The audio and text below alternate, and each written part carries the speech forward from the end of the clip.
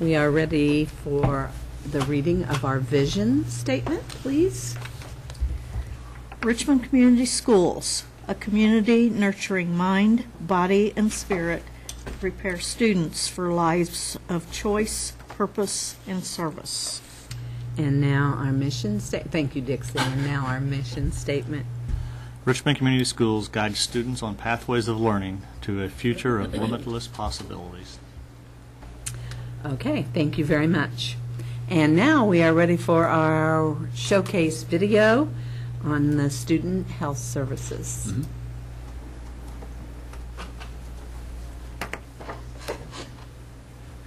I'm the Director of Exceptional Student Education. Well, my major role is the Director of Special Education over the district. I'm also the coordinator for preschool, and I serve as the coordinator for student health services, and I oversee RTI in the district. We have 8 nurses that serve our 11 schools. We have 4 RNs, and they are including Deb Straisner, who is our head nurse at Richmond High School, Lisa Bowersock, Diane Hughes, and Darcel Bullock. We also have 2 LPNs, Janetta Nobby, who is at Crestdale, and Sam Rolfe, who is at the high school also. Then the board graciously granted for us to add 2 CNAs, one at Test and one at Hibbard. And Brandy Newman is at Dennis, and Asia Jett is at Test. And basically they were placed there because of our high numbers of diabetics. Well, their number one priority is always to care for the students. They also manage the chronic health needs of our students that are in the district. They also work with our parents, especially if it's a new chronic health issue. They try to work with them on how they can help the student at home as well as at school. Of course, they also work with immunizations and how that all works as far as students being prepared to come back to school. And they teach the staff also. If there's a student with a chronic health issue, they do staff development on how the teacher will provide safety for that student with a chronic health issue. Well, we're seeing that our chronic health needs of our students are on the rise. We do have the 4 chronic, if I can say that, 4 chronic health issues in the district and across the state. The first one is asthma. The second one is kind of maybe a surprise to everybody, which is food allergies. It used to be just the peanut allergy, but we have students are allergic to a lot of things, eggs, shellfish, and then diabetes is the third, and the fourth one is seizures. But we have students here and across the state who have other very chronic health issues. That there are 35% of students in Indiana that have some type of chronic health issues, and that number comes out to be 402,000 students. And then the other piece is interesting, that we kind of forget that we have students that are on meds on a daily basis. So we have students that come with short-term meds that have to be, they have to receive those in the clinic, and then the long-term meds. And then we have students who have emergency meds that maybe they only take for a couple of days.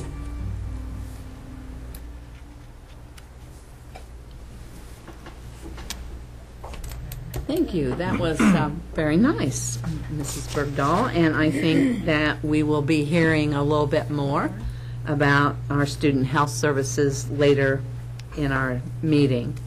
Now we're ready to celebrate the joy of learning.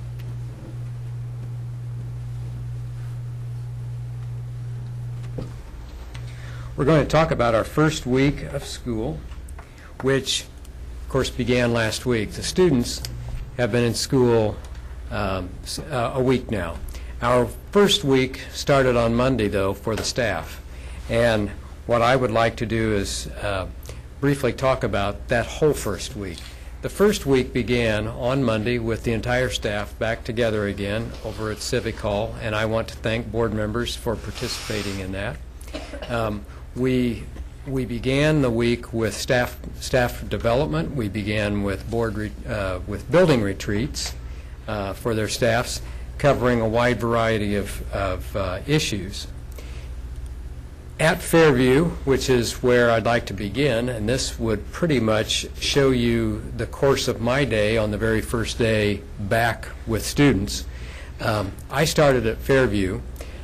Many of you started at different places. We had board members, administrators, all covering all the buildings on that first day. I know that a number of you went around and visited all the buildings as I did, or at least I attempted.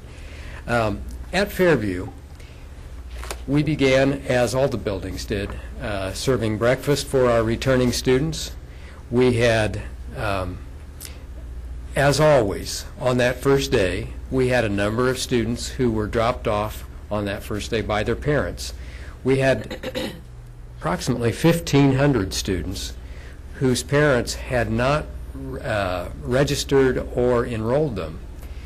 Now, we picked up a number of students who were waiting at the bus stops, waiting on the curbs, who may not have been registered or who may not have been enrolled, and we made sure in that first day that they were. But I want to spend a little bit of time talking about that. It always seems the first day, as it pertains to student transportation, that it's somewhat chaotic. Well, it is. And I'm not so sure that until we have everybody working with us to enroll or re-register their students, I'm not so sure that we can avoid some of that.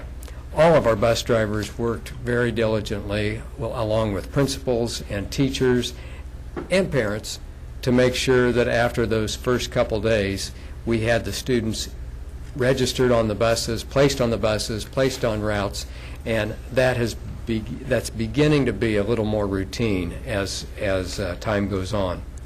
But the first 2 days are just routinely difficult. We have a demonstration up there to the right of Charles reviewing with kindergarten students new procedures.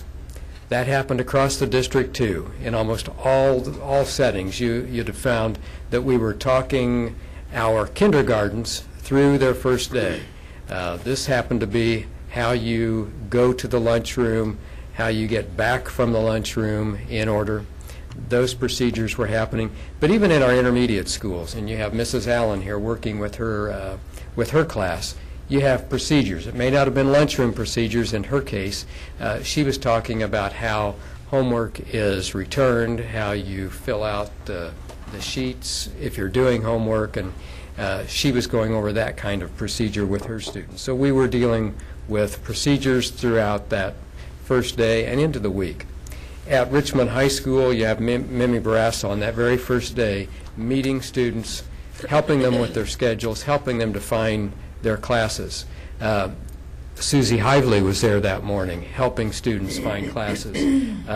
We had a number of teachers and counselors who were out in the halls helping to direct students as they were trying to determine how they would get to their first class of the day for their new schedules. At Vale Elementary, we have Mrs. West working with students. It should be noted that Vale, along with some of the other buildings in our elementary buildings, received new air handling units. For the most part, our buildings opened very comfortably. At Westview, we had a roofing project.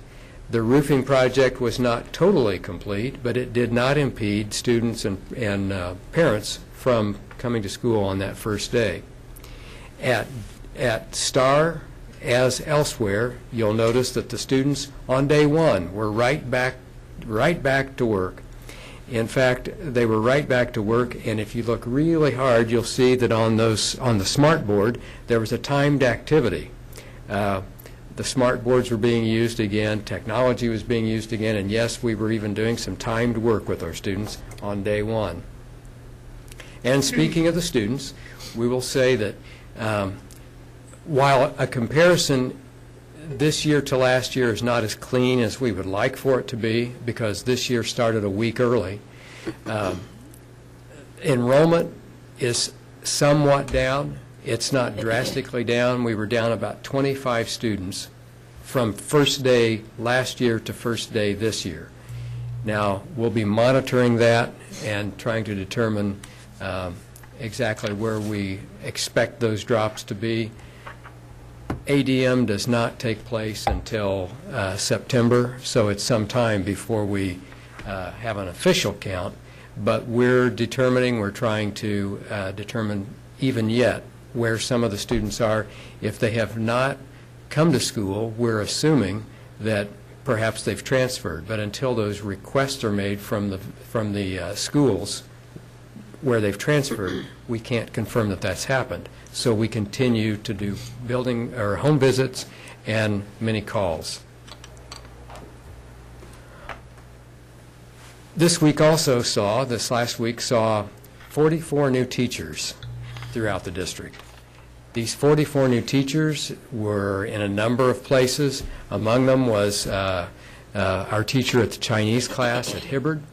She's an American citizen, but she is Chinese, and she was explaining to the students that day that she speaks English very well, but they are there to learn Chinese, so they'll be doing a lot of in-class Chinese language instruction. At Hibbard, we had locker combinations being learned, and if you went around the district, you'd find at Hibbard, at different places, the high school, and so on, we had new combinations, new lockers, new procedures. Dennis this year was a very different place than it was last year. If you recall last year, they opened without a gym, without their new gym, and this year they opened as a routine opening. Teachers were at it, students were at it just right from the very beginning, and they were breathing a sigh of relief from last year. Instruction at the Community Youth Services was well underway on that first day. They too had a new principal with Pam Hilligoss retiring. They had a new principal there, so they were also learning not just new procedures, but new staff. At the day's end, there at Crestdale, we had a number of teachers working with students. We had a number of bus drivers working with the teachers and students to make sure that the trip home was as uneventful as possible. I can only gauge the experience we've had here at the central office to last year's experience and the year before, and can say that it was remarkably smoother than it was in previous years. Now, for the parents who were waiting and waiting and waiting beyond the expected time for their children to come home on that first day, I can only say it was better from this end. They may not report that. But what I would like to say is that we are now seeing the routine established. Buses are working on schedule to a great degree. We have moved into our second week already, and I would like to commend all of our staff and all of our students for making it a very smooth first week. But this is just the first week, and we have many more weeks to go, and we anticipate that there will be additional changes. We always know that for the first month of school, our enrollment changes sometimes dramatically. It can even change after Labor Day. In fact, in years past, it has changed after Labor Day. With schools around the state starting at different times, it should also be noted that staff changes are not unanticipated now. Staff changes have taken place, and as I have conversations with superintendents in the area, they're all experiencing that. It's that really should be a whole entire other conversation that we will have at another point. But the instability of the staffs around the state may be an issue that we should have conversation with and a conversation about, and I'm sure the professional organizations and the State Department of Education will also be having that conversation. Any questions about our first? Could you expand a little bit on why the changes? Sure. or why some of the changes, not all of them, obviously. Right. I can talk about some of the changes. I mean, we had 44 new teachers this year. How many? 51. I'm sorry, I didn't get that to you. Okay. 51 new teachers. That's an enormous increase from years past. I mean, we have considered ourselves to be very busy when we've had 15, 16 new teachers. This is a very different year. One of the reasons that we've had a change was due to some changes in interest payments from teacher retirement fund, the teacher retirement fund. That was going to be lower for teachers who opt to retire later than this year. So some of the teachers who might have opted to stay with us for another couple of years were incentivized by the teacher retirement fund to make their decision a little earlier. So we had a number of retirees. But what I think has contributed in great part to the movement of teachers is that the compensation models that most schools have adopted no longer advance teachers automatically as they once did. So young teachers coming into a system may sit at one place on a salary schedule or a salary scale for more than a single year, could be for multiple years.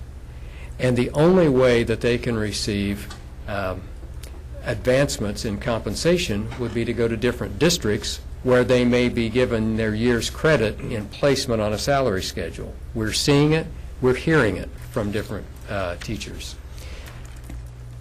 That has created instability around the state.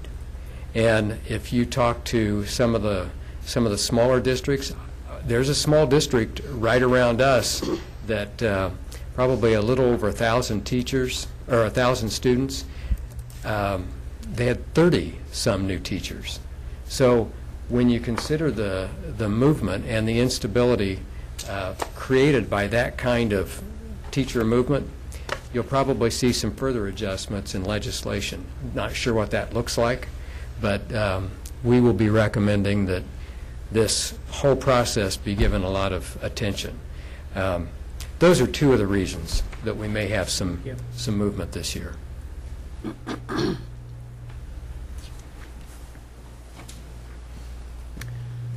Okay, do we have any reflections, board members, about the first days of school? I was just so impressed with how well things seemed to run the first day, and it seemed as though the students came in ready to learn and excited about the start of school. So I also appreciate all the work that the teachers and the staffs did to prepare for the beginning of school and to keep it going throughout the year. Anybody else? Dixie? Well, I wanted to say too, and the rooms that I was in, they were so pleasant. And so you could tell the teachers had put a lot of thought and effort into the way that they arranged the rooms, designed the rooms. Very, very pleasant surroundings for kids with lots of visuals and things for kids to look at. And most of the ones that I talked to said it had been a very smooth beginning this year. I think it might have helped to have the 2 days as well. Mm-hmm. 2 work days were But the very rooms useful. they were just really, really nice. Mm-hmm. Aaron? I agree. The buildings look great. But I also want to commend the staff and parents and students at Dennis as well. I stood out there a couple of mornings watching the bus drop-offs and the parents dropping off students, and those went pretty well. I think the bus drive-through from 7th to 8th Street has really proven to be a great advantage over there as opposed to years prior to when we didn't have it. And safety is paramount, but the students were very mindful of watching out for the traffic. The parents who were dropping off the students and the bus drivers were fantastic. Great. Suzanne? I might add that the week early could have been hard, really hard, and it was hard. But I didn't notice that it was. You know what I'm saying? And in the end of at the end of the day, I don't think it was as stressful as it could have been. The other thing I would say is I think starting on Wednesday is a really good idea. Mm-hmm. I think that it's just the right amount of days the first week. I think you avoid Tuesday in the first week, which I think is a good idea. And so I just want to put in a plug for, I think that versus last year was Monday. And the difference, I think, is marked. Mm-hmm. I know those first days are when's lunch, Right. especially with the younger Right. kids. And When's sleepers. recess? Little ones falling asleep on the bus because they're just exhausted. And there weren't nearly those numbers this time. By the end of the week last year, there were lots of little ones who were like, okay, I'm not in condition for this. And they would have to be woken up before they could get let off the bus. A lot of adults like that, too. Agreed. Agreed. Okay, we are ready for public commentary. Do we have anyone? We do. We have one person, Rhonda Eason. Welcome, Rhonda.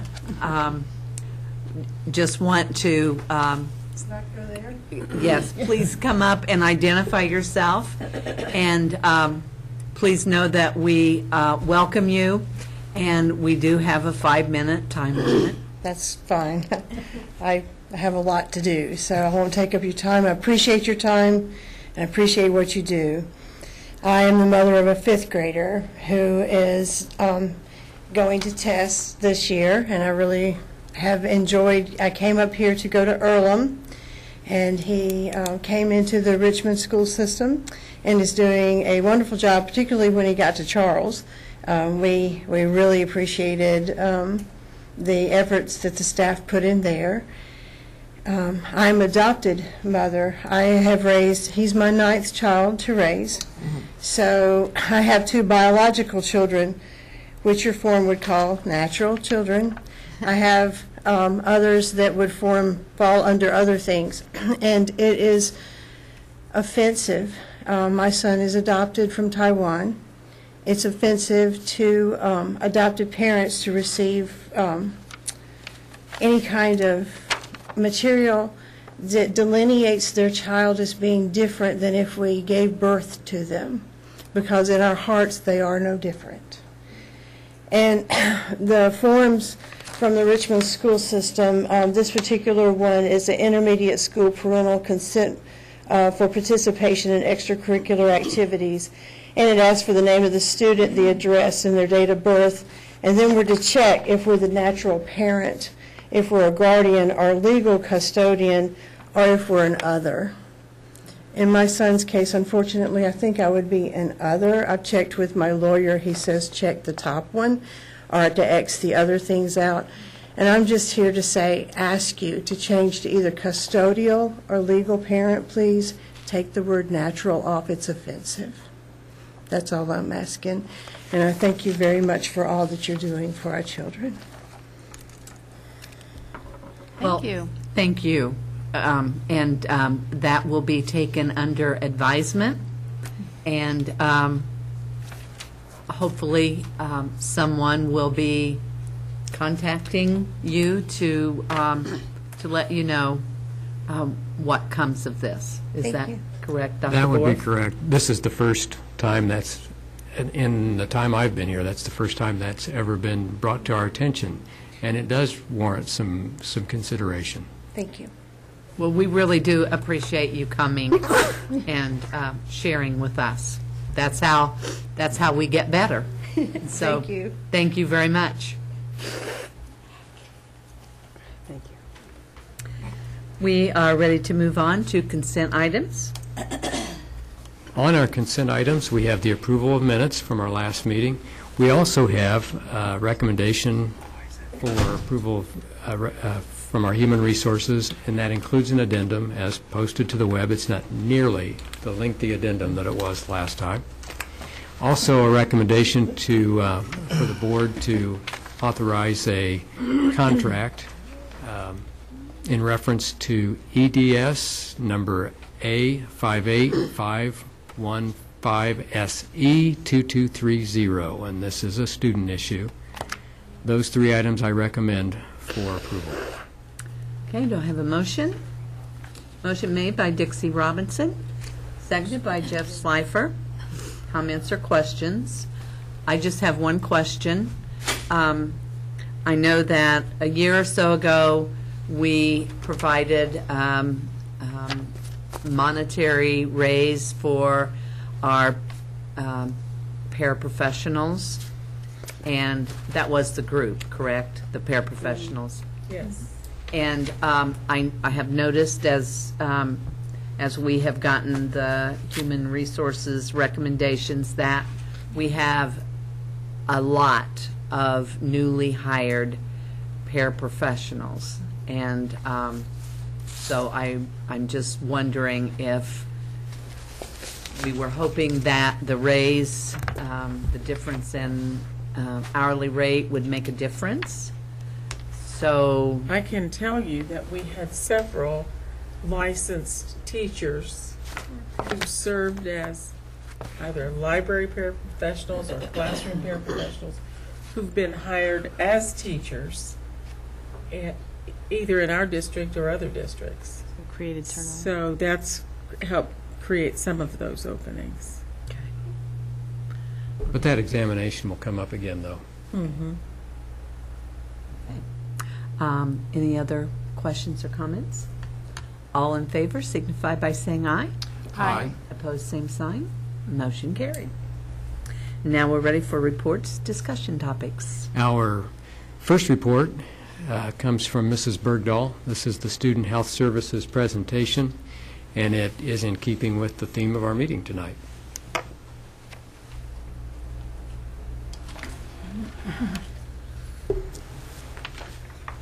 Thank you, Dr. Boroff. I'm very proud to be the director or coordinator over Student Health Services. This is a great group of ladies and one gentleman that provides services for our students. So I'm going to go to the flow chart. Oops, sorry. Thank you. As I mentioned in the previous video that you watched, that we do have the 8 nurses and RNs, and we have the CNAs and the LPNs. So I would like to also focus on Mrs. Campbell and Mrs. Young, who work in my office, and they do have some responsibilities with our student health services. Mrs. Campbell, she records and files all of our Section 504 plans that are created in the buildings for students who have health issues that may need, like our diabetics, they may need a plan where they have to come to the clinic and do their blood sugars, or they have to have their insulin, or they have to carry bottled water, or our other students who have other health chronic issues such as, like I said, as asthma or medications that they need to have a break in their classroom schedule. So she records all of those and keeps track of those. Last year we worked with technology through Power School, and always before in the upper right-hand corner on Power School for our student identification, if a student was under our special ed, they would have the teacher of record name. And so we were able to work with technology, and now we have where they have identified as a Section 504 student also. So when a teacher sees that, there may also be a little medical sign there that indicates on the first page or the student page that there is a medical issue that they should be aware of. Then Mrs. Young works with our special ed students and teachers, and she also includes the health plan. So a student under special education cannot also have Section 504, but they can have a health plan that's inserted into their IEP, so that's still available for them to have accommodations through their health issues. Next one. Do each of the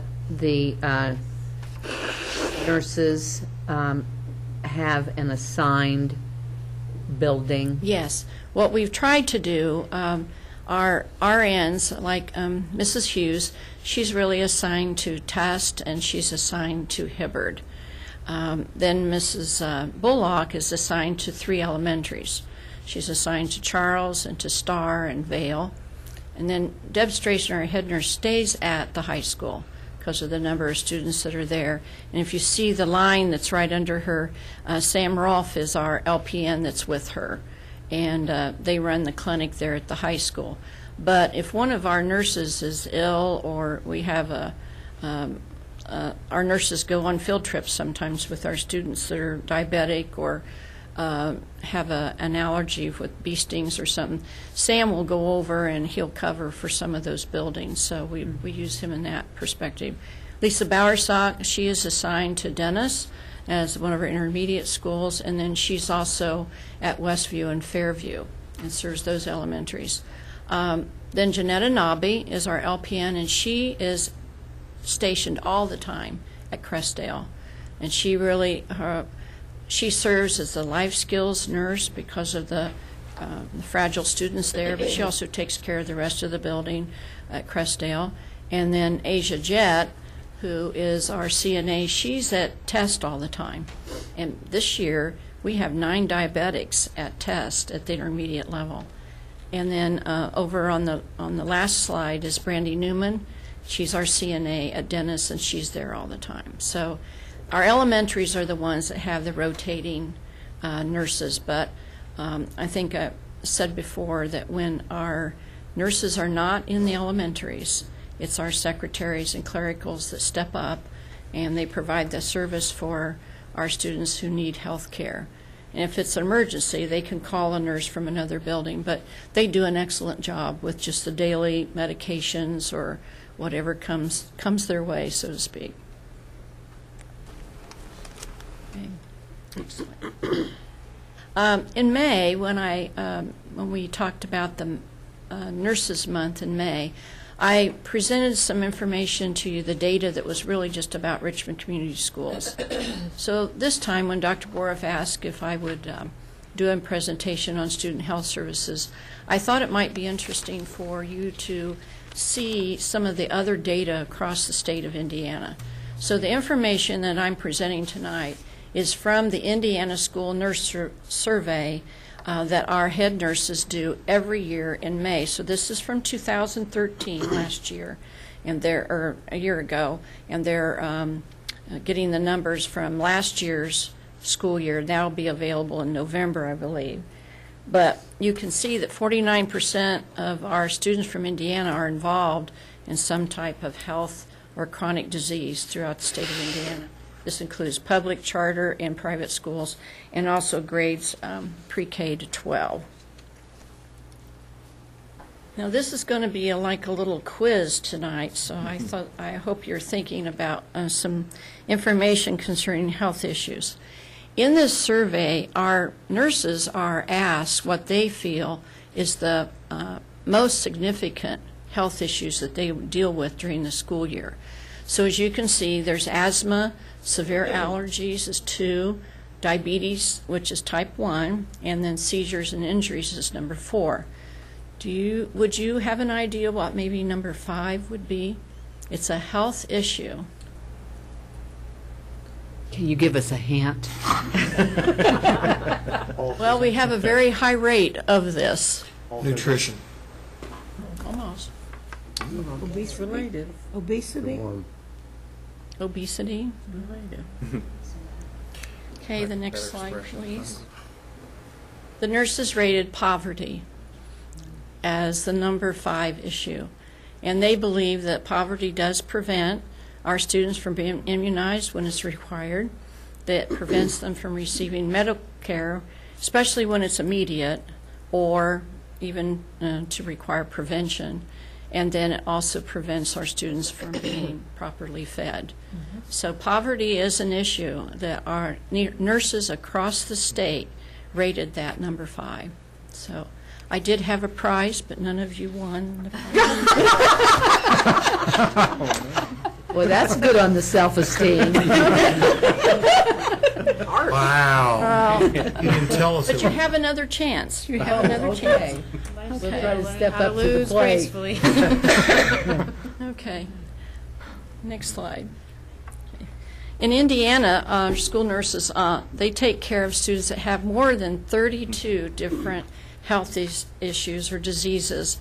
So this is top 10, so you might be thinking about the other 5. But the top 10, and number 5, or the first 5, I should say, of course, we've gone over these several times. Asthma, allergies, which is food allergies, is number 2. And that's really been, we have some schools in our district that are peanut-free and all of that. And then the diabetes and seizures. And then number 5 is our students who have attention deficit disorder. And so they take medication concerning that. So does anybody want to take a guess what maybe the next 5 would be? Teachers, those teachers are sitting out there, Mrs. Robinson and Mrs. Morganson. Think what the next 5 might be? Well, Is autism included in there? Mr. Slifer? You got a guess? I'm afraid to guess. I guess. Okay. For fear I'll be wrong. I was just going to say mental disorders. Okay. We really don't have mental or physical disorders up there, so. Okay. Chronic diseases, though. Chronic Jeff diseases. got one. I think Jeff got one. Okay, next slide. The next 5 are mental health disorders. Migraines, we have a lot of students that come with migraines and have to have medication. And then the other part of the allergies is our environmental, which is like the bee and the pollen. I know in the fall we have a lot of students with maybe like what Mrs. Hollis is going through with carrying the Kleenexes and things around with them. And then we have the gastrointestinal disorders. A lot of this has come up from anxiety, upset stomachs.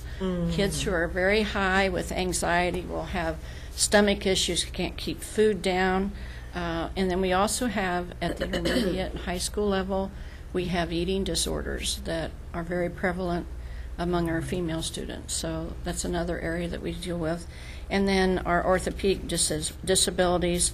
We have students that are wheelchair bound, and we also have students who have spina bifida, who is disabling. So we're seeing that as the top 10. Recently documented in the 2012 and 13 is the increase of other really high risk, or what I call fragile health issues. And we see this in some of our life skills, but we also see it in our general ed population. Emergency medications just seem to be very high. They get hurt, or they have some kind of treatment where they fall, or they get injured and they have to have some medication that they're seen in the clinic. The second one is we've actually had students that had to come to the clinic for IV treatment. They may have to take something if they're receiving treatment for cancer or something for heart or even diabetes. So we do have the IV care line. The shunt care comes from some of our students that we have to watch that they're not bumped or they don't fall out at recess or in gym. And then we have, I think, 4 or 5 of our students in life skills who have trachs. We have to make sure that that's always clean and cared for. And then also the tube feedings. The students who cannot take food orally have to take it through a tube through their stomach. So our nurses help with that. And so do our paraprofessionals who've been trained. So they assist us in that. The next few slides, I'm just going to talk about the top 4, and I'm just going to talk about asthma first. If you look at the fact that 96,000 students approximately have asthma in Indiana throughout the school district, and then you look at how many days the students have missed per year due to the asthma effect. And then we have students who carry their own inhalers because they have to have those in case they go out outside for PE, or they're running or whatever, so they carry. So this is another opportunity for you to make a guess. How many students do you think might have asthma that attends RCS schools? 55. 55. A lot. Okay. Anybody else? 200. 200. 400. 400. She's our prize winner. 400. You told her. Maybe he really wanted us to give out a prize. Cooperative learning. I don't think that counts. Anyway, we have 400 students It was a that team have effort. I suspect. asthma that attends Richmond Community Schools. And they're all grade levels, I will tell you Need to that. separate So you two. the second one, Of course, I guess if I did 8.5. I'll give you a prize, and it's a box of Band-Aids. You're right. We are just about right on. The next one is food allergies, and like I said before, it used to be just peanut, but now we're seeing other severe food allergies. And we have about 14,000 students in the state of Indiana that frequent, seems to be later on in the elementary and then into the intermediate that they find out that they're allergic to something. So the EpiPens, I know that you've probably heard of those. The students are required to have those at school in the clinic. They have to be renewed every year because they expire.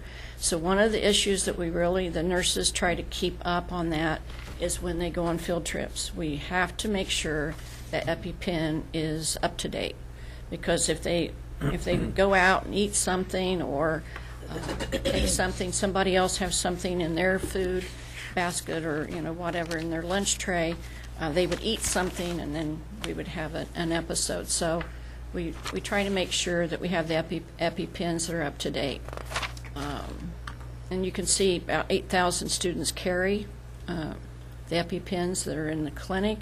And then I gave you this answer.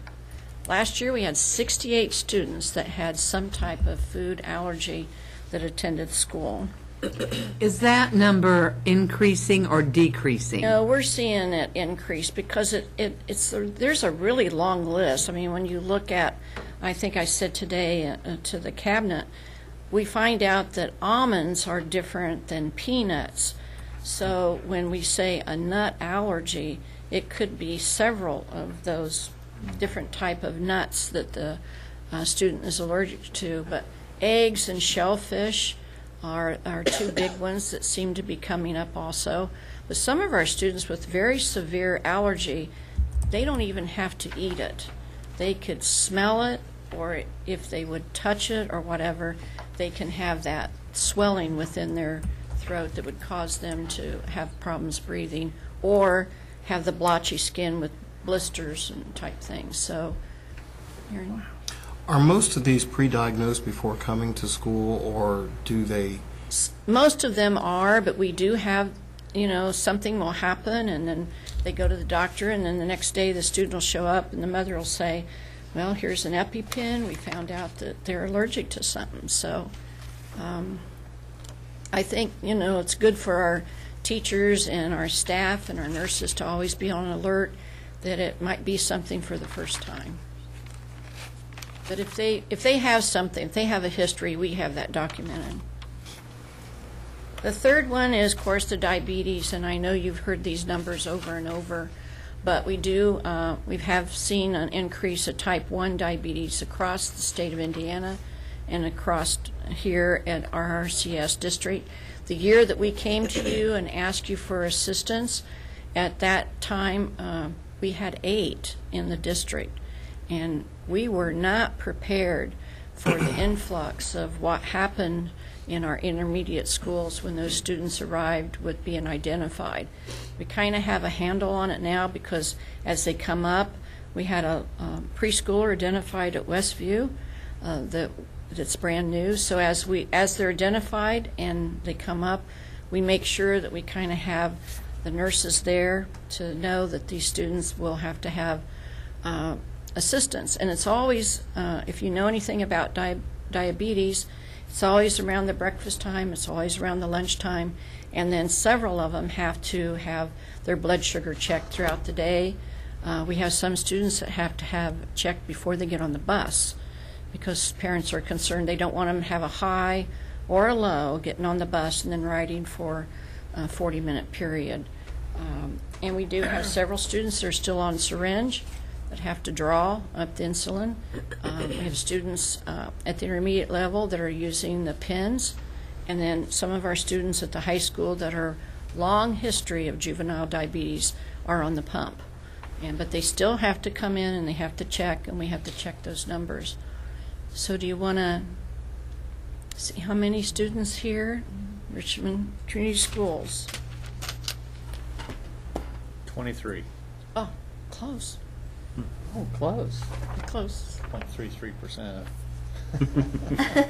28. We have 25, and we have a couple of students that are take medication, so it's about 28.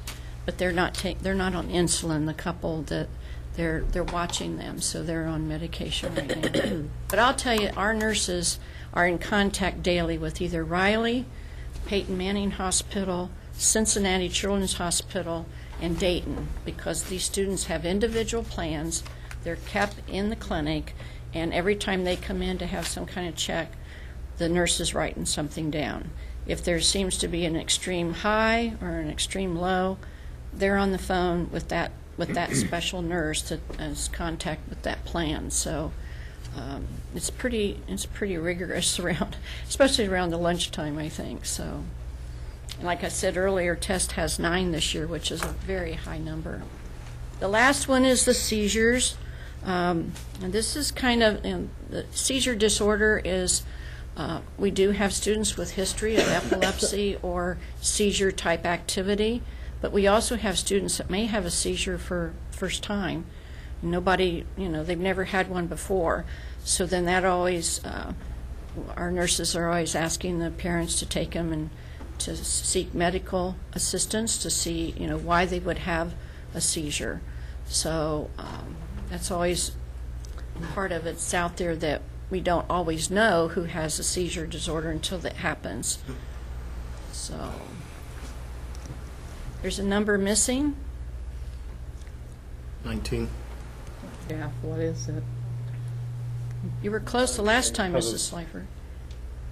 53. 60? 53. Oh, 53. Okay. Dixie? 32. Anybody else? 25. 47. Hi. I'm going to go low. Okay. It's 62. Oh, wow. 62 students that we have that have seizure disorder. And then the type of medications, I just wanted to bring this to you, that when you look at short-term, long-term, and emergency, we have 141,000 different types of medications that can be brought to school. That's over the whole state of Indiana. So it's just mind-boggling that there's that many different type of medications out there for our students. I want you to know also that our nurses provide continued support, of course, with our immunizations, and we did have the slide up there earlier about being immunized, and our exclusion date is September the 19th. Dr. Boroff talked earlier about ADM. I worked with Karen, which is the 12th of September, so we kind of put that back. They work with, of course, Section 504. They are there when that plan is developed, along with the principal and the parent and a teacher. And then any kind of emergency treatment that might happen during the day. And then our other 2 big things that are up there is the head lice and bed bugs. I know they really take a lot of patience for them to make sure that's all taken care of when that happens. But they also are members of our school safety team and the crisis team in the building. And then the last piece of information is they continue to work with Wayne County Health Clinic so that we can provide the best medical care for our students. They work with our parents on how to seek other resources in the community when their child is identified. And then they train our administrators and teachers and staff on how to deal with the chronic health issues. And I'll just say this, the teachers are just fantastic. If the kids need to leave for something or have some kind of a treatment, they've always been very cooperative with our nurses on how to do that. So we appreciate their assistance and then administration assistance. So that's all I have. I'm very proud to say that I believe that our nursing staff does a great job for our 5,000 some students every day. And Well, obviously, if it wasn't for them, some of our students would not be able to attend school. that's right. I mean, it's obvious with some of the, And I believe that's true because, you know, we just don't turn down the kids who have health issues. We try to make sure that they can attend and be in the classroom, and we just make little adjustments or accommodations. But well, we certainly appreciate all Okay. that they do, and Thank you very much. thank them for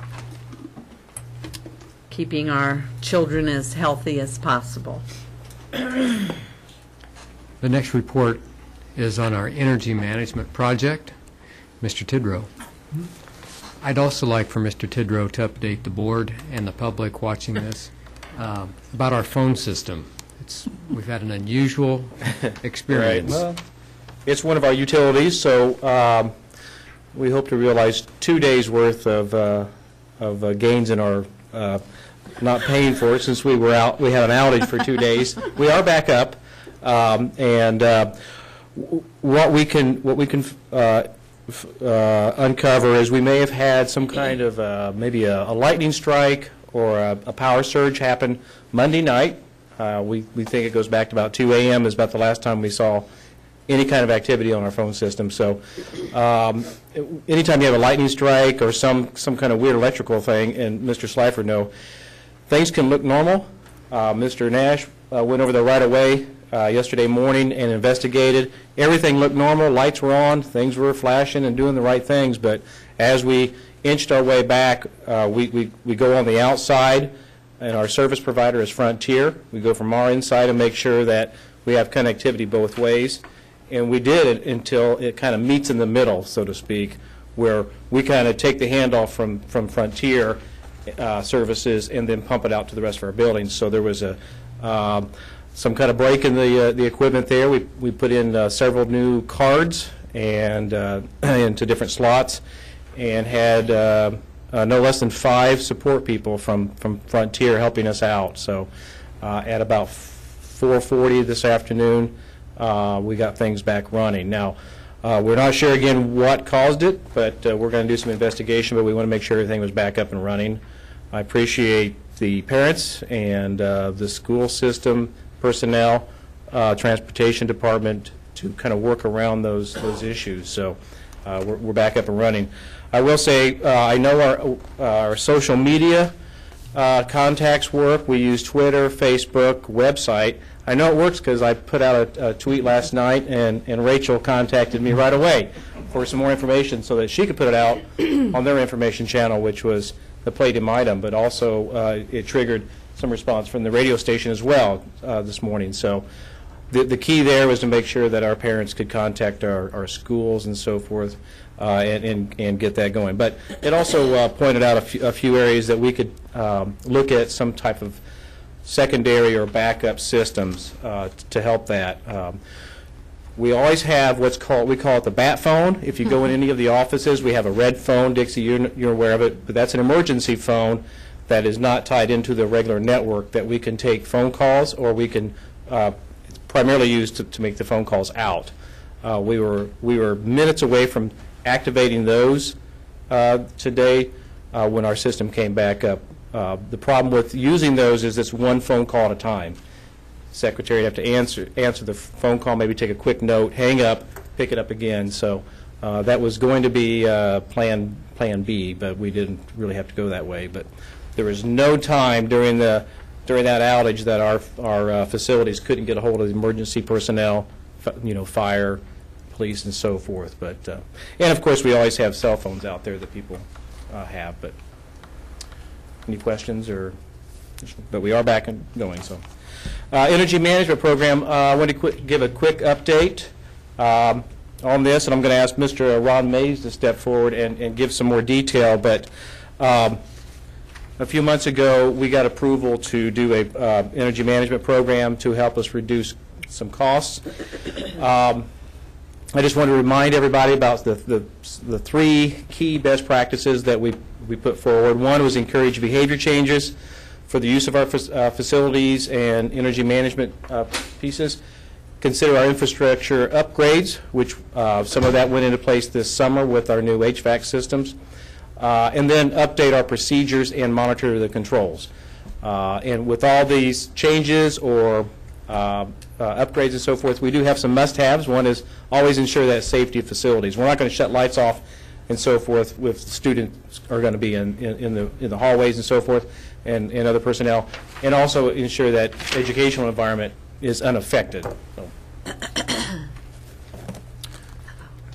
I want to give a quick update on what has already happened so far. We've had a small task force with Mr. Glenn Slifer, Mr. Jeff Slifer, myself, Ron Mays, and we got some information from Karen Scalf's department.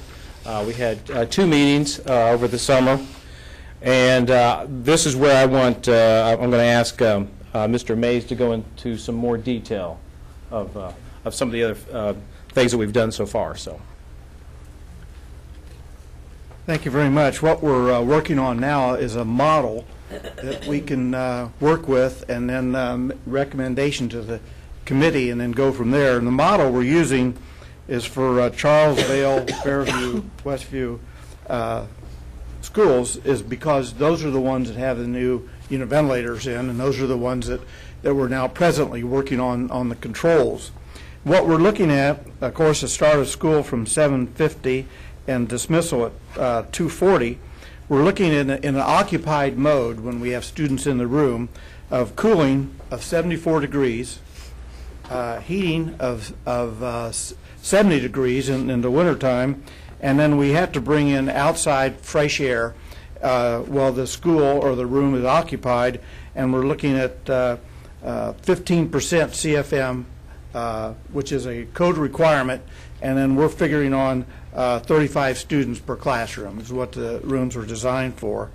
And then humidity, we're trying to keep it at between 50 and 60%.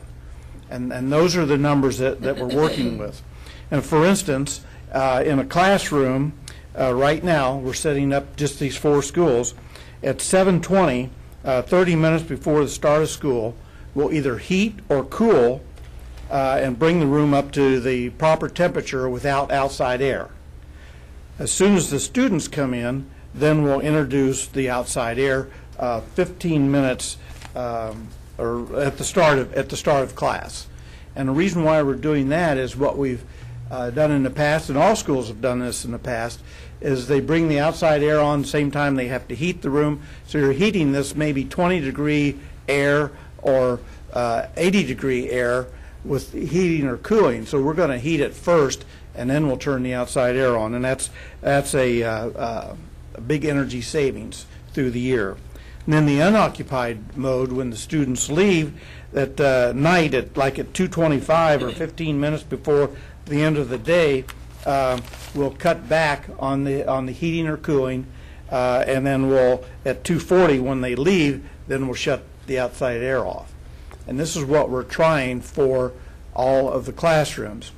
Then when we get to the office area, they're on separate units, and we'll work the office area in discussions with the principals based upon their usage of that space and how late they stay.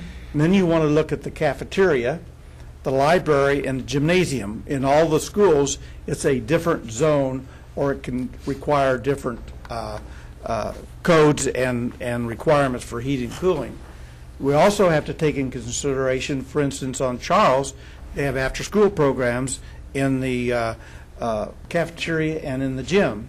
And then we know that boys and girls are over at Fairview in the gym and 2 or 3 classrooms. So we would adjust those units, and we can do those individually, adjust those units so that we have the proper air. And then if this plan, if it works, and we've been monitoring the temperatures, and if this works and everybody's in favor of it, then we'll ask the committee to make a recommendation to go that way with all the schools.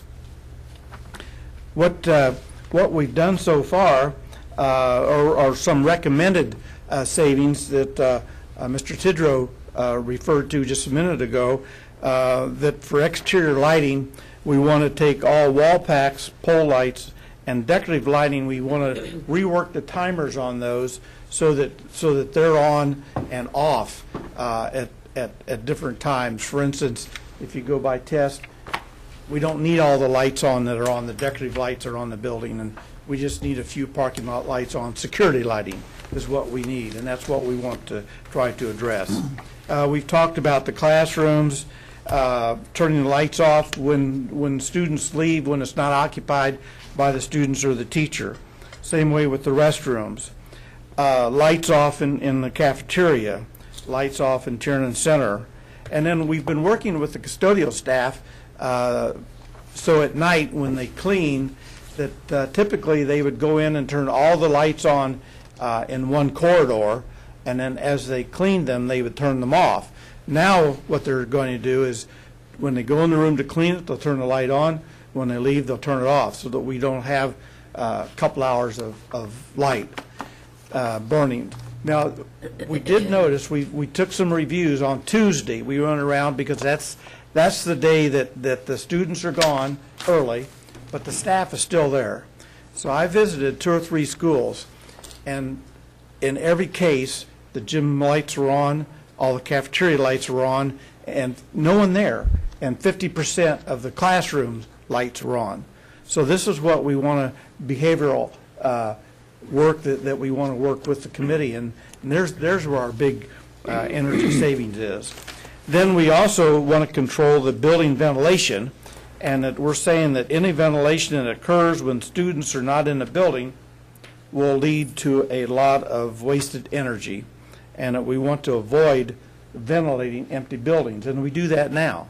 And so we're going to, ventilating means fans on, in some of the gyms the outside air is on, and just eliminate the ventilation. The other thing, just to bring you up to date what we've done to date, is that, again, we've adjusted all the new unit ventilators at Charles, Vale, Westview, and Fairview. We are trying to, we're working on a schedule to automatically turn off the computers in class, student computers in classrooms and in labs, so that they're not running all the time. And then we replaced light fixtures, ballast and lamps for a more energy efficient light fixture in conjunction with the Indiana Energy rebates, and Mr. Slifer worked closely with us on this and getting the rebates. It's kind of mind-boggling here. Richmond High School, we replaced, this is ballast and lights, 882 fixtures. Baxter, we did 437 fixtures, or a total of 1,319, and we'll realize a 30% energy savings on those light fixtures. With the exception of Tiernan Center, we went in and we also did 8 gymnasiums through the system. And those gymnasiums had the old metal halide bulbs that takes a while for them to come on. If you turn them off, then they have to cool down. You turn them back on again. And we put 150 fixtures in, and we did Hibbert, Crestdale, Dennis, Baxter, Fairview, and we're going to have a 52% energy savings in those lights. And again, those are real numbers, and we'll see those savings. So will you be monitoring the electric bill each month? Yes. Is that how this works? Is the electric bill, the gas bill? Yes. Actually, the custodians, they keep track of those so that we not only do we get the readings from the various utilities, we'll have our own readings to make sure that they match up. So you have a percentage, an estimated percentage that it is hoped will be saved through this. And that's what we want to come back to the board with, to show you what those savings are. We should realize some this month. We should start realizing more than in September and October, and come back and show you how it's working. Our goal was about $200,000 savings in the school year of 14, 15. Okay, we will look forward to you coming back. And I have one more thing to say. okay, if possible. great. We are starting our Energy Management Committee this month. Actually, our first meeting is Monday, and we have a representative from each school, a faculty member. We have some administrators on there as well. But I would like to thank Ms. McDermott for handling that task, because it wasn't 3 or 4 people. It was 10, 11, 12. I mean, and she got someone from every building. We really appreciate that, because we need that buy-in and that help as we go to the next level to do some programming, energy usage tracking, and also to make the recommendations to our superintendent, which we hope will make some recommendations as early as September. Right. You know, we've got some things going here. We want to get things off and running. So, but that's all I have. Thank you. Thank you. The next item is the strategic plan, which has been underway since the board set the 3 goals. At your places, you'll note an updated document. It says in the corner, draft August 13th. This includes some baseline data for some of the objectives that we've set for promotion of the goals. Each goal has 3 objectives. Each objective then has a number of indicators of success. Now, those indicators of success may not be comprehensive, or they may not be the same ones that you'll see by the end of the year. We may have more to support those objectives and those goals. But for the time being, these are the indicators. And what we have over here to the right would be baseline data. We're still working on common metrics for the non-quantitative type measures. And we're not ready to publish those yet, but they'll soon populate those, which will establish then a foundation for us to create a target. We're still using the 2020 goals that were set by the board a couple years ago as we determine our trajectory for goal attainment. Let's see. The other thing that you should recognize is that these are not strategies. The strategies will appear in other documents created primarily by cabinet members and building principals. Those strategies may be different from building to building. They'll certainly be different from cabinet member to cabinet member. But those documents then form legs to this one, enabling us to achieve the goals that you have set in your selection of goals earlier this summer. This is not a complete document. It's a draft document, but it's well underway, and I wanted you to see the progress that we've made. Okay, so will you review, at least for me, what's next? What are the next steps? So Well, what needs to be done to... The next step would be, one of the next steps. There are several steps, and they're all considered next. Okay. One of the next steps would be to work with the principals to help them establish, we'll probably release a template for them to then populate, and they'll look at each of these objectives and talk about how that will be achieved at their buildings. The cabinet members have each worked on this. You'll see their names here. They'll be working on their strategies as well. We will then take this to the REA for some input. The REA members always see things from a different objective, because many times they're in the trenches working with what we're trying to accomplish. And so everything is subject to change. We would hope that if they have some recommendations, we can somehow incorporate those recommendations into the plan. The next piece would be to come back, show you what our targets are, what our baseline would be, and then you'll have that document in preparation for the first CPAS report. And we'll work from this document then to take you towards the end of the year, which would show some progress towards increasing opportunities for student and stakeholder engagement, the measures of academic, social, physical, and emotional success, and so on. There are some strategies that you'll hear about. One of the strategies, for example, is to meet with all of the Centerstone staff. Hasn't happened yet.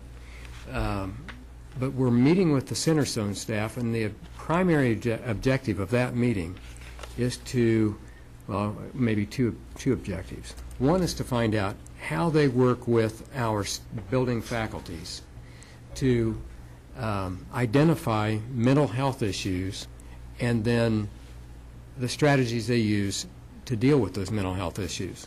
But secondly, as teachers are working to cope with the mental health issues there in their classrooms, we want to know what kind of strategies the Centerstone staff has been doing to teach our teachers how to deal with those issues in ways that are not disciplinary. Mm-hmm. There's a difference when you're handling mental health issues from discipline to therapy. And our teachers don't go to school to know how to therapeutically deal with mental health issues. They tend to deal with mental health issues the same way they would deal with a disciplinary issue, and those are not necessarily strategies that work in both cases. The other thing that I'm going to challenge the Centerstone staff to do is to begin working with us, and perhaps they can take us to a document that would show us what the growth model is for students in a social and emotional area. Well, I mean, what does growth look like? We can talk about academic growth, but what does emotional and social growth look like? And we're looking to Centerstone to help us on that. That's a huge strategy in and of itself, but that's an example of how we move this plan forward at a lower level than just the board. You should see something at the end of the day about how we've developed some strategies, how we've made inroads, how some numbers have changed. But those strategies are so important to help us get there. I'll try to keep you apprised of some of those strategies as time goes on, but that's what it looks like. And those strategies are in keeping with our vision of educating the whole child. Correct. And so I guess that's one of the things that I wanted to add was that I appreciate having our mission and our vision front and center, and I hope that as you are working with administrators, principals, etc., that also the beliefs that the board had carefully worked on will also be front and center, because I think those beliefs do represent what we want for our students. And so that's, I think, very important that those beliefs are there also. The belief statements help us understand what you're trying to accomplish in the goals. They are helpful, and they'll be used throughout the year in a number of ways. Any other comments? Well, I was just going to say, I think with those things happening, that it brings some issues and concerns we've had in the past to real focus, and things will be worked on in a very positive manner, where I think we'll see some good results, I hope. Well, and another thing I was thinking about was, so often we tend to take our data and kind of silo the data. And so, because I'm thinking that sometimes we do things like we ask for there to be a report on how many students are sent to the office. Well, I think, I'm thinking that more important information is students' how does this affect their academic achievement when they're sent to the office, or their, that needs to all work together. And so I hope that we can somehow make sure that we're not siloing our data, but we're always looking at the needs of the child, the academic achievement, the emotional well-being, and so forth. And so, anybody else? Any thoughts? Okay, well, we will look forward to. We appreciate the 3 goals. I think that's helped to do exactly what you're talking about, keeping things from being siloed. Now we are ready for action items. Our first several action items are going to come from Mrs. Scalf, so I will open this by asking her to take 6.01, 2, 3, 4, maybe 5. Okay. Good evening. We'll start out with the cash and transfer tuition for this year, and the student cash and transfer tuition rates are estimated calculations based on previous year expenditures and estimated revenue to come in this year. Those are listed in the board documents that are posted to the web. You also have a copy on the agenda. Tonight I ask that you accept these rates for the 2014-15 school year as they're presented for students who come in after ADM count in September, and that they are calculated on a per diem rate, which you can tell in the rates, and that goes until January 1, and then they are, if they're in the February count, then that's it. They're just one semester per se, calculated per diem, and then if they come after the February count, those are per diem as well based on these rates. So I ask that you approve those as presented. So moved. Okay, motion made by Aaron Stevens, seconded by Jeff Slifer. Comments or questions? All those in favor signify by saying aye. Aye. Opposed, same sign. Motion carried. Okay, the next recommendation is that we are submitting for your consideration and approval to advertise Form 1, 2, and 3 of the 2015 budgets. The budget forms are required by State Board of Accounts to be advertised. We have to publish them in a designated newspaper. Form 3 is approved by the Board of School Trustees. Publishing Form 3 also notifies taxpayers of the public hearing on the 2015 budgets, which will be held on August 27th, 2014, and there will be an adoption date of September 10th, 2014 at the school board meeting. The 2015 budgets are not being approved by this motion, but the administration will be authorized to advertise the levies for the 2015 budget in the taxing funds. The tax levies as shown on Form 3 to be advertised will not be the final levies, which come in typically lower. The higher levies are advertised so that the budget process can take into account unknown and uncontrollable occurrences and still provide Richmond Community Schools with the revenue to which it is legally entitled. I ask that you approve the request to advertise the 2015 budgets as expressed in Form 3 presented. A motion? So Suzanne Darengowski, seconded by Dixie Robinson. Comments or questions? All in favor signify by saying aye. Aye. Opposed, same sign. Motion carried. Okay, moving on, we have the annual financial report. Please find in the board documents the 2013 annual financial report for Richmond Community Schools. IC 5-3-1-3 requires the secretary of each school corporation to publish an annual financial report one time annually, not earlier than August 1st and no later than August 15th of each year. Upon publication, each school corporation shall submit a copy of the annual financial report to the Department of Education on or before August 31st, 2014, and the department shall make it available for public inspection. That is available on the gateway this year. That is a change from previous years. So for our public, that is there. This report will be published within the indicated period of time in the Palladium item, and proof of publication will be submitted to the Department of Education no later than August 31st, 2014. I ask that the board approve the request for permission to advertise the 2013 annual financial report as presented.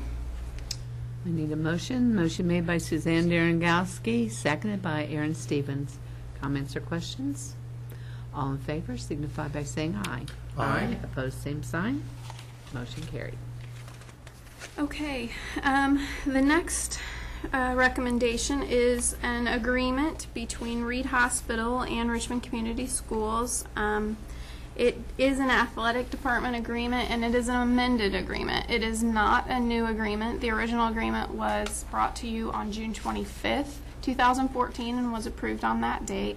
This amendment clarifies Section 4, subsection H, and adds language to the effect of misconduct by personnel. So that is the change that is before you tonight. No other changes have been made to the document, and I ask for your approval and recommend that you approve it as presented.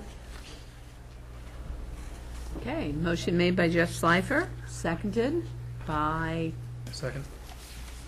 Aaron Stevens. Comments or questions? All in favor signify by saying aye. Aye. Opposed, same sign. Motion carried. Okay, and the last recommendation I have tonight is a cooperative agreement with the City of Richmond. The cooperative agreement is submitted to provide a course in fire and rescue and EMS for the RHS Career Center. This is a new course offered for the 2014-15 school year, and the agreement has been reviewed by legal counsel. We will be reevaluating the agreement for the 15-16 school year, and we will bring it for next year to you in July or August of next year. So this agreement is for the 14-15 school year, and I have Mr. Wedlow here with me tonight. If you have any additional questions that I am unable to answer, he is here and will gladly give you more information. So I ask that you approve the request and accept the cooperative agreement with the City of Richmond as presented. A motion made by Dixie Robinson, seconded by Suzanne Darengowski. Comments or questions? I just wanted to say I think this is a wonderful opportunity for our kids, and I really think that our kids will benefit greatly from this. Mr. Wedlow, would you like to come and say anything? We would welcome that. Thank you, everyone. I have to agree with you. I think this is a terrific opportunity for Richmond Community Schools and Richmond Fire Department to partner and provide opportunities for our Career Center students. Our students will have an opportunity to get up to 9 credit hours, dual credit hours, if not more. We're actually talking with Ivy Tech to finalize those dual credit opportunities. Basically what we have an opportunity to do is give our students another career pathway. These students will have the opportunity to get fire and rescue training. They'll get understanding about fire science. They'll have the opportunity to get hands-on experience working with all of the equipment, handling emergency calls. The first year, they'll get Fire Rescue 1, Fire Rescue 2. This spring, they'll go out and take tests, both written and also practical, and then they'll have the opportunity to get certification there. Year 2, they'll have the opportunity to receive emergency medical service, which will pretty much parlay into EMT certification. They'll also get hazmat awareness and hazmat operations certification. This, in turn, will give these kids an opportunity to graduate and then have the opportunity to volunteer with the Richmond Fire Department. They have the opportunity to start a career with our emergency medical training team. And then when they turn 21, they'll have their foot in the door with our Richmond Fire Department to start a career. 21, 20 years, retire 41, and they'll be able to start another career. So I just think it's an outstanding opportunity. We've gotten off to a tremendous start. Our kids are very, very excited, and I'm just glad to be a part of it. How many students are? We have 16 Richmond students. Great. And so is this a year-long program then? Those Yes. same 16 will be in it all year? Yes, so Wonderful. these are 16 juniors. So they'll go this year, and then they'll be our pilot crew for next year. And then hopefully we're able to bring up to 20 more students in next year and keep this program moving forward. Great. Aaron. Question one, this is solely for our students at this point. There are opportunities for all of our Richmond Area Career Center constituents, as far as Randolph Southern and Northeastern. Just some of those students decide to go in some of our other pathways as far as vocational programs, both on campus as well as Ivy Tech. But the opportunity is there for those other schools. Second question I had is the cost of the $150 additional cost per student. Is that going to be prohibitive for some students that they would not be able to participate? No. Okay. No. Mr. Stevens, that fee this year, we're taking evaluation on that fee. We are not charging students this year that $150 fee. We're working with the fire department to clarify what that will entail so that in the future we can determine if that fee is substantiated in the contract. I want to make sure that doesn't become a stumbling block for somebody It will not. who may be interested. So it will not. Well, thank you very much. Thank you very much. Impressive. Glad to be here. And we're going to vote now. All in favor, signify by saying aye. Aye. Opposed, same sign. Motion carried. Yay. Our next item, we turn to Mrs. Stewart, accompanist salary increase. Tonight, we're recommending an increase in the accompanist hourly rate from, it's $8.84, I believe, an hour to $12.50 an hour. We had a gentleman who's been with us for several years, and he retired, and we need good accompanists. And as Mr. Ecker and Mrs. Bratton were looking for people to fill his shoes, they couldn't find anyone who would work for that amount. They're charged $15 an hour to take lessons, or that's what they charge to give lessons. So we started there and were able to negotiate it to $12.50 an hour. Okay, I need a motion to accept this. A motion made by Jeff Slifer, seconded by Dixie Robinson. Comments or questions? Well, if I read correctly in your addendum, I think you have a good one. Mm-hmm. All in favor signify by saying aye. Aye. Opposed, same sign. Motion carried.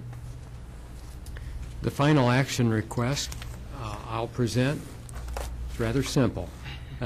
2 meeting date changes, board meeting date changes. Our September 24th meeting occurs on the evening of the homecoming parade. So we're recommending that rather than 5:30, that we move that board meeting to 12 o'clock noon that day. On October 22nd, we have fall break, and October 22nd falls right in the middle of fall break.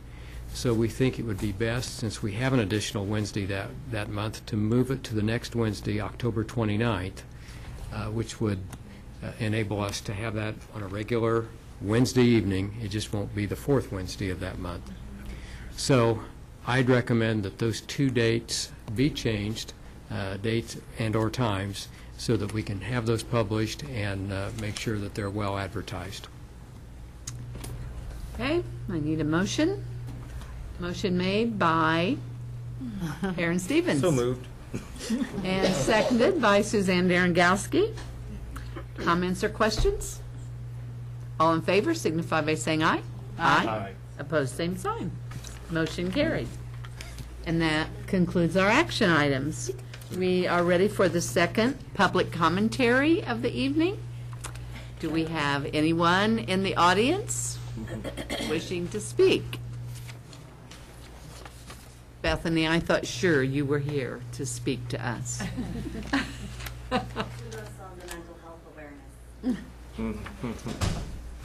Thank you. Okay, seeing none or hearing none, we will move on to our work session.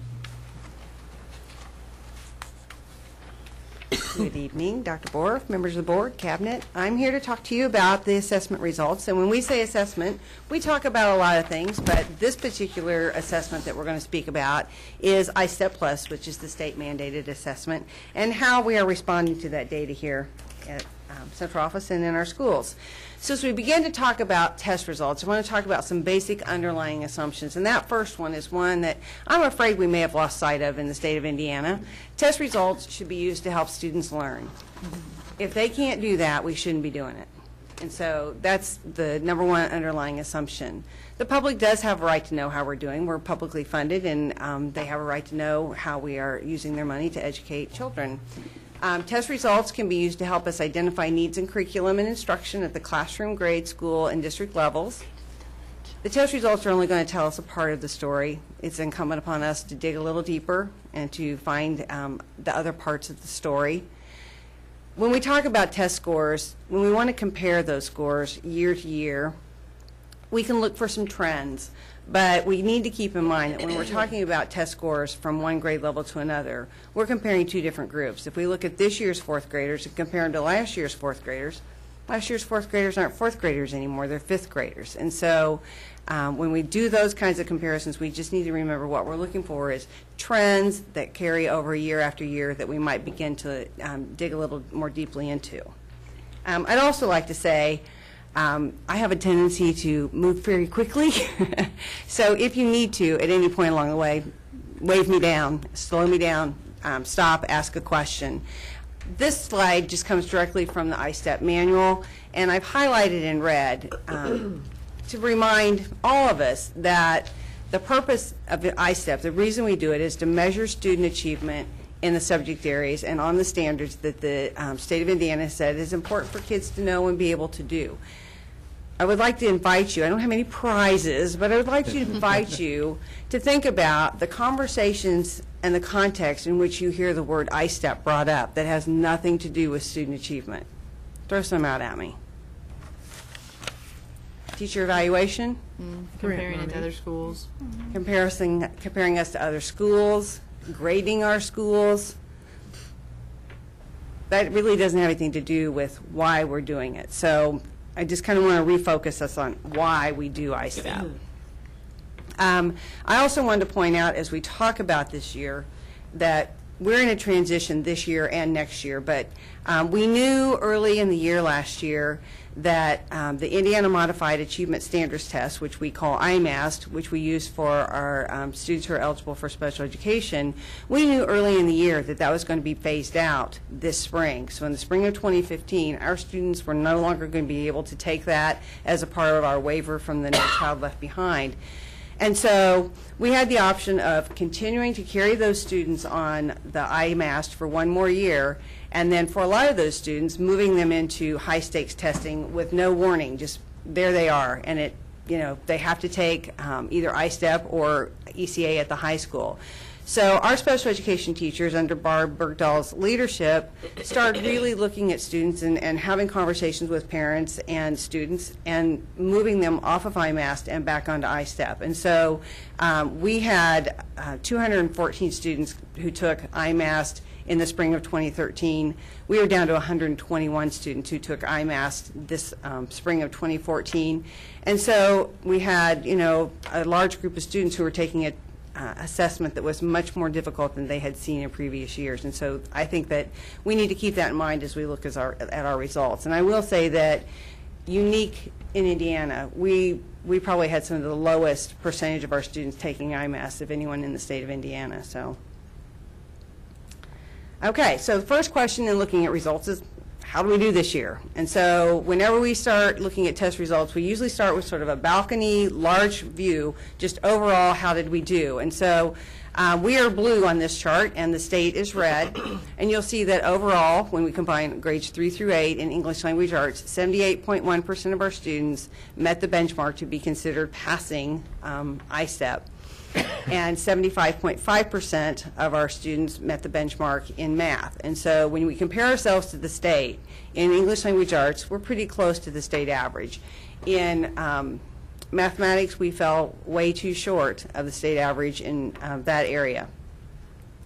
And so another way that we begin to break it down is to look at grade level. Are there some grade levels where we're seeing real areas of concern or real areas of strength? And so by the time I made this slide, I figured out Richmond should be red. So now we're in red, and the state's in blue.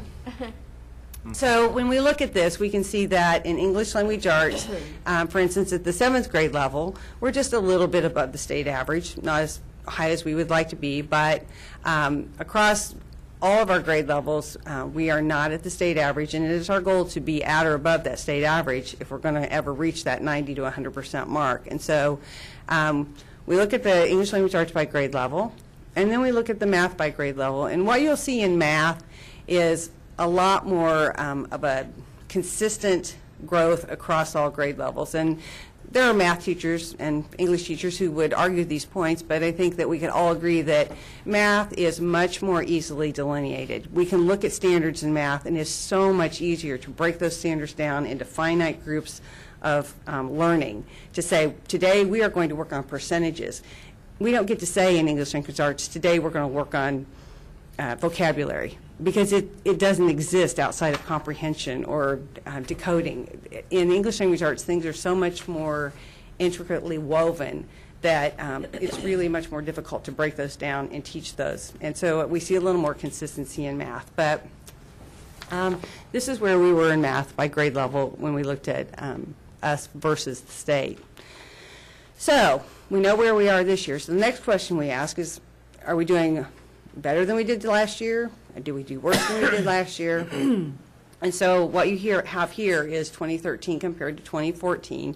And you can see that there are 3 of the 6 grade levels where we actually overall at a grade level did better. So at the 5th grade, the 7th grade, and 8th grade, we saw some growth in English Language Arts. At the 4th grade level, it's statistically about the same. A little bit of a drop in 3rd grade and a drop in 6th grade. And then at math, you can see 3rd and 4th grade were our areas of largest concern. And I think Mark Millis wanted to kind of chime in on that. We started talking about our response to that, so don't let me forget to call on you. 5th grade, we saw growth, and 7th and 8th, or 6th and 7th, we were holding somewhat steady, but then 8th grade, we saw a drop too.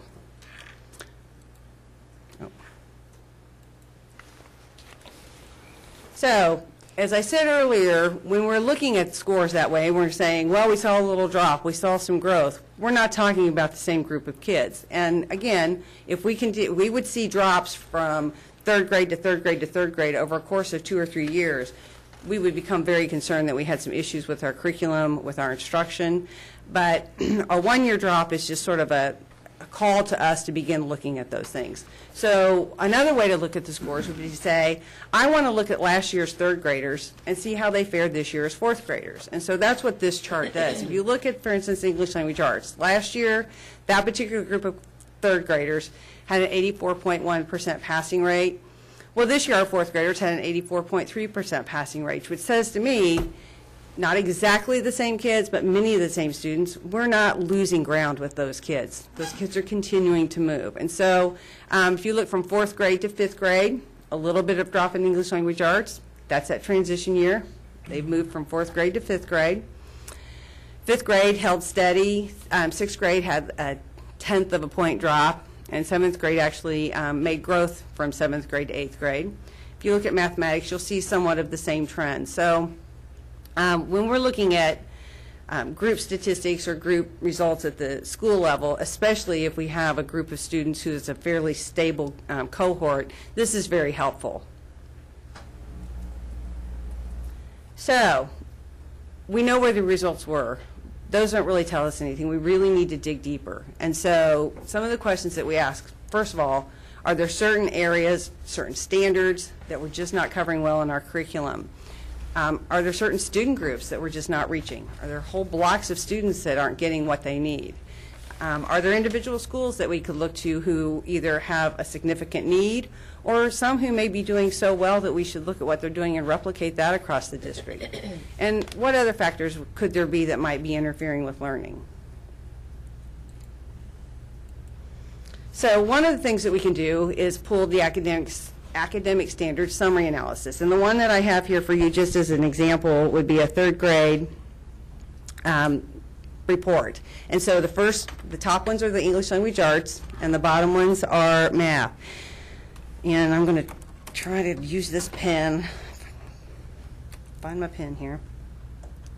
So this column here, where it talks about percent mastery, is a good place to begin because we know that we want our students to be at around 80% mastery on all of the standards. And so what you can see is in English language arts, we're hovering 77, 78. So when I look at those scores, one of the conclusions I can draw is at the third grade level for English language arts, we have a fairly stable, consistent curriculum. There aren't any areas where we are seeing huge peaks and valleys in terms of what our students are able to do and demonstrate, which says we need to look at amping up what we're doing, but continue doing what we're doing. When I look at math, I see scores 73, 74, 75, but I see one here of a 71. It's number sense, which by the time you're in third grade, we may not be spending as much time on that as we should be.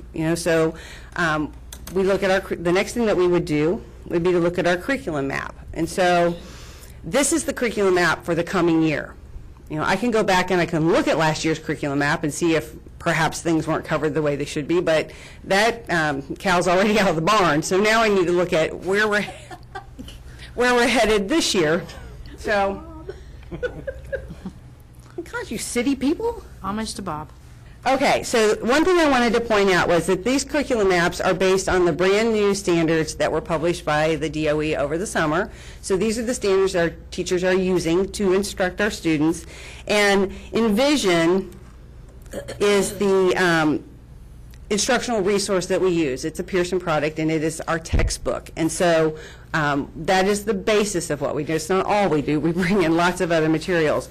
But I want you to just take a note and see that we don't teach the book in order, and that wasn't my doing. That came from teachers who sat down with the standards and looked at what they were covering, what made sense for them in terms of the order of coverage, and to ensure that we had covered really critical skills by the time that we took ISTEP at the end of March, because we can't wait until April or May to teach some of these important standards. So the one that I was particularly interested in, based on the report that I just showed you, was number sense. And so here's number sense, and these are all the standards that make up that particular category. So when you see an X, that means if you teach the materials, you are going to get really good coverage of that. Where you see an A means you're not going to find that standard addressed explicitly in your textbook materials because our textbooks are Common Core. We purchase Common Core textbooks, and they're all based on the Common Core standards. Where there's an X, that's where the new state standards match word for word with the Common Core standards. Where there's an A is a new standard that Indiana added that didn't really fall anywhere in those. So what that says to our teachers is you need to make sure you teach it while you're teaching these other things. So you might need to use your iPad, your smartboard, other materials to bring in some of this content. So when I look here, I say number sense at third grade gets pretty good coverage. We're doing a pretty good job. And in fact, my guess is when the teachers build their common formative assessments, those standards are going to show up on those assessments, so they're going to know at the end of second try which students are strong at those and which aren't. So as a teacher, I might say to myself, you know what, it's really important my kids get these, but the test is going to be somewhere over here. So I'm going to make myself a little note with a big R. I'm going to review these a week or two before we take ISTEP, just to make sure they're really solid with the kids. So this is how we're planning instruction based on our results, and teachers are planning their instruction based on what they know their kids need to know and be able to do. Any questions so far? Well, but we're basing that, but they're not going to be taking I-STEP this next year, right? They're not going to be taking I-STEP, but they're going to be measuring the same standard Okay, it will be. categories. Okay. The, for instance, number sense was on I-STEP. It just now, it's number sense on the new I-STEP. So the standards are a little different. And I would say that if you looked at the old Indiana standards, the Common Core standards, and the new Indiana standards, you would see a lot more similarity to the Common Core than you would see to the old Indiana standards. This is just another example that I provided for fourth grade. And again, just kind of looking at it and saying, where are some areas where I might be concerned? And one that might pop out here is geometry for fourth graders. Are we hitting it? And so we would kind of do the same thing, look at the curriculum map, make sure that geometry is covered, and make sure it's covered before the test is taken. And then again, do we have enough resources? Are we spending enough time? And do we need to review before the test? So those are the conversations that go on in our buildings. We'll be doing more professional development in terms of using these exact maps. These are new maps, but our teachers meet once a week in data meetings, and these are the conversations they're having. They're going to be building assessments that measure these standards, and they'll be meeting and talking about their groups of students. How are we doing on this standard? What else do we need to do? I see your class is at 70% on this standard, and mine's only at 30. What did you do? How did you teach that made them get that so well? So that's the basis of those data meetings that they have. Then the other thing that we need to do, the old disaggregation word, is we need to look at our student groups and saying, are there some student groups for whom we're not hitting the mark? And so this, for instance, would be for third grade math. And so the one that's circled in red, that's the median score for the entire group. And so I just kind of look down it and see, are there any things that jump out at me? So, for instance, the one where it's circled in yellow, those are our special education students. Our students who took the test with accommodations with an IEP actually outscored the median, whereas the ones who didn't have who did have accommodations, needed the accommodations, it didn't level the playing field. They're still not scoring as high as their non-disabled counterparts. One thing that tells me is our special education teachers and our teachers are doing a marvelous job of deciding which kids need accommodations, because the ones that didn't have them clearly didn't need them. They're doing well. The ones who did have them need them. So that's one thing I noticed. I always look at the male versus female because we want to make sure that we are not losing half of our population or kids are all having an opportunity to achieve. And at least I can tell you for third grade math, we're fairly consistent. Our girls and our boys are doing about the same.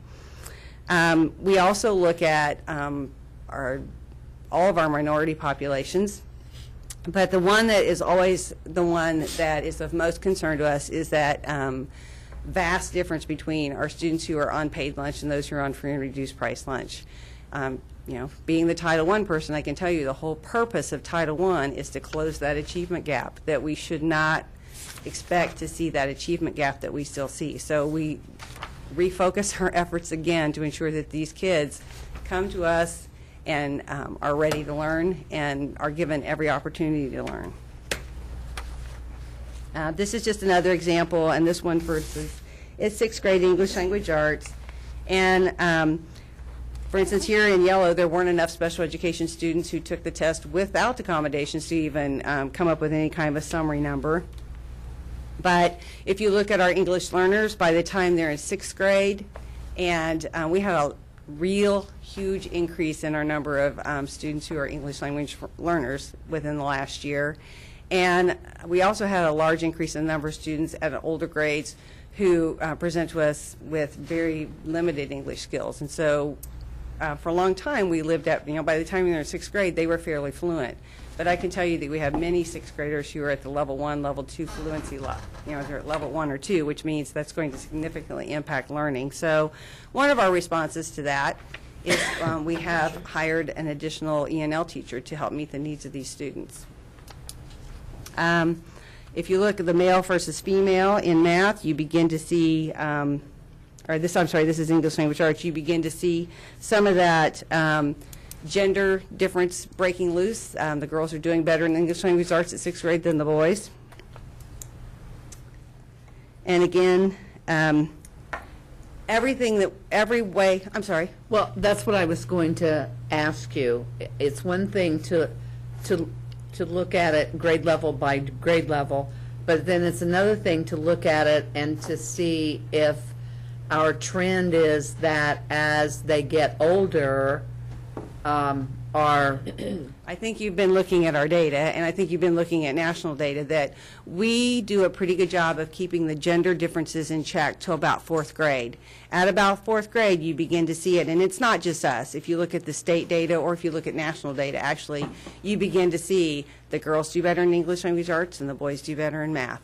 It definitely, I mean, we've had book studies, we've done all, really looked at the sort of the research, and it definitely is happening. So are we beginning to address, are there things that we can do to close that gap as the students get older? Yes, there are, and we have actually had conversations. I mean, we have had some schools even suggest perhaps separating kids by gender, because there's some research that says that might be one of the ways to address that. You know, at TESS, they have the new STEM class to try to get more students involved in STEM, and obviously more girls involved in STEM. Anybody else give me some other examples here right off the top of your head? I don't even have a prize. Well, we have the camp. Oh, yes, yeah, the camp that we had this summer, the invention camp, and, you know, everything that we did with the science grant, obviously, was geared exactly to that. Because it would be interesting then to see what's happening at the high school level also.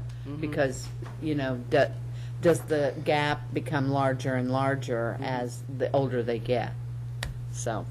Okay, we will do that. So, one thing I think you can take away from this is you could spend days and days and days digging into this data and looking at this data, and trust me, we do. But it doesn't do any good for me to do that at the district level and just leave it there. We ask our schools to follow the same process, and it's a lot of work because it's a part of their school improvement planning process. They have to know where they're at in order to plan instruction, to plan professional development. They take this data, but this isn't the only data that they take. They take data from what they do in their classrooms. They take data from the formative assessments that they've used. They take data from their observations, all of that data to help them plan. And so this is just a piece of what they're asked to do. So some of the other factors that we talked about, and I know we've talked about these at board meetings before, but we can't ignore the fact that there are things that happen outside the classroom or within the classroom instructionally or non-instructionally that impact how kids are able to perform on a standardized assessment. You know, one is ineffective instruction. We don't have much of that going on in Richmond Community Schools. When we have a teacher who struggles, we do all we can to provide the support. We don't want them gone, we want them better, and we do all we can to help them get better. But there is always the possibility that teachers will lose jobs for ineffective instruction. It's happened, it doesn't happen often, but it definitely is something that needs to be dealt with. Behavior has been another topic. I think, Mrs. Morganson, you said, is there behavior that is impacting student learning? I think that unequivocally we would say, yes, absolutely, behavior impacts learning. And so we've tried to respond to that in one instance by creating a classroom to help us get a handle on some behaviors. By looking at, are there policies or procedures, sort of maybe not formal procedures that are happening that might be impacting student behavior or student achievement. For instance, I don't send you to the office when you misbehave, but I send you to my neighbor, and you go over there for, you know, half an hour. Well, if you're over in that classroom for half an hour, are you really learning the curriculum that I'm teaching? And so really looking at things that are going on in our buildings to ensure that kids are not losing instructional time. Because if you miss out on instruction, you're going to miss out on learning. Interruptions to instruction. I don't even want to talk about the weather. We're going to have a very mild winter. Other interruptions to instruction that we had this year, and I take a huge brunt of the responsibility for this. We had a perfect storm last year where we wanted to bring in some assessments that would answer board goal questions about where are we with our students in reading and math. So we brought those in. At the same time, the teacher said, hey, how about we do diagnostic instead of predictive acuity? So we did that, and we just ended up with more assessment than even I could keep up with. I mean, I was buried in it, so I knew kids and teachers were buried in it. So that was a distraction last year. Fidelity of implementation is a word that you hear thrown around all the time in education, but really what it means is finding out what the research says we should be doing and then ensuring that we're doing that. Making sure that our instruction is direct and explicit, making sure that we are posting the standards, that kids understand the standards, making sure that kids know why they need to know the standards and they know where they are in terms of their learning on those standards. So those student data binders. So all of those things, getting our eye back on the ball, making sure those things are happening. And student engagement, we've talked about it at the board level, we've talked about it at cabinet level, at corporate admin level, and the teachers have talked about it. It's been a huge focus of professional development, but learning how to weave all that we need to do with technology and things that help kids engage. Those are all things that we need to keep focused on. Looking ahead, I would like to say it's going to get better, but I don't think it is. We have a brand new set of standards this year. We have new high-stakes assessments. We have one coming in the spring, and then we're going to have a different one next year. We've sort of been given the heads up that there's going to be a pilot of the new one in the spring sometime this fall, which will, again, be an interruption to instruction. We have new curriculum maps for teachers to learn and use to guide their teaching. New formative assessments, which I'm going to knock on wood and say teachers have been very happy with what they've been doing so far. The feedback has been very, very positive in terms of what we've put in place for this year. But even with all that going on, our goal can't change. We still have to focus on high student achievement for everyone in our district. So, any questions? Thank you. And do I need to put the assessment calendar up here? Are we going to talk about the assessment calendar or no? No, Okay. not tonight.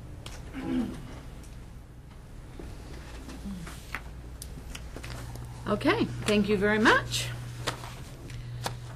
We are ready for board reports, old business. I don't have anything that I'm bringing to the attention of the board. I just wanted, again, to remind people sitting at this table, as well as the public, that you have until August the 22nd at noon to file a petition to run for school board. We have a District 3 seat open. Well, not open, but a District 3 seat that is available if you so choose, and we have 2 at-large seats. So I encourage people to please file by August the 22nd. Time is running out, and you will get to joyfully sit at this table making great decisions for our students. So that's my report. Anybody else have anything to bring before us this evening? You know, I have something. It's not in the form of a report, really. It's an acknowledgement and a statement of gratitude. This morning, there was a gas line rupture over by Earlham, and we were put on notice that we might have to evacuate Richmond High School. Richmond High School's evacuation plan is Earlham College. So we quickly determined what options we had, what would be the safest and most accommodating place, and we looked to Seton High School and St. Andrew Church, and they didn't even hesitate. When I called over there, they said, we'll make room. You tell us what you need, when you need it, and we'll revise our schedule. This was their first day. Oh, yes. First day of school. So I expressed appreciation, told them that we would call back one way or the other. When we were given the all clear, we called.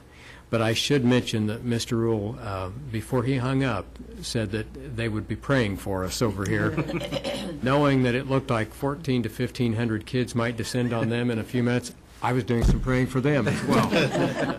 But we do appreciate, we appreciate their willingness to not even hesitate to help us with that. I also, I have a feeling that we missed someone tonight. We had Carrie Ann Polk-Meek in our audience, and I don't know how she got out of here without us acknowledging her, but she did. And so I'm going to make an apology and also congratulations at the same time, because Carrie Ann has been reassigned at the high school, and she is an administrative assistant. And Dr. Borf, you could probably speak more to that. But anyway, I do want to say to Carrie Ann, I'm sorry that we missed you, and congratulations. So Well, and her new role puts her in several different capacities at the high school, but she is really working very diligently on the scheduling piece, which is ongoing. But I will say that at the beginning of this year, we had one of the smoothest beginnings at the high school that we've had in a while. It wasn't just Carrie Ann, it was a number of people who worked together to make that happen. But she's also working this year to help us bring together the AP Academy, which you have heard about earlier, and the early college efforts. So she's in a number of areas. She is an administrative assistant, which has a very open definition, just like today, when we decided that we needed to look at evacuating Richmond High School. A number of us went into a mode very different from our daily routines. But she will assist Mrs. Wolpe. She already has an office on the first floor, not far from the main office, and she's hit the ground running. We're very happy. You know, it didn't occur to me that she was out there for that purpose. We've just come to know her doing what she's doing, and we'll make sure that your words are emphasized tomorrow at the high school. okay. Anything else? Press conference? Anyone from the press have anything? Okay. Well, I think we are ready for adjournment.